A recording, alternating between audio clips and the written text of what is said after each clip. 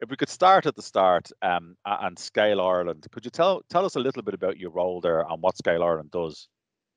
Okay, well, first of all, Scale Ireland was only established officially in 2019 by Liz McCarthy, who's the previous founder, and also by Brian Caulfield, who's an investor, a former founder, and also Patrick Walsh, who many people know from Dogpatch Labs.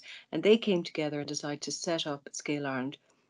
And its main role is to represent, to support, to promote, and also to advocate on behalf of indigenous startups and scale ups around the country.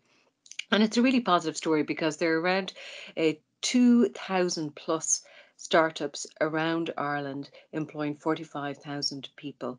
And there's a great regional enterprise, I suppose, spread in relation to those in terms of Cork has 190 startups Oh, located there. So, and our mission, and I suppose my role leading Scale Ireland and with the board, is to promote those startups, to support those startups, and also to advocate in terms of what's needed to help them thrive, and also make Ireland that leading location for innovation.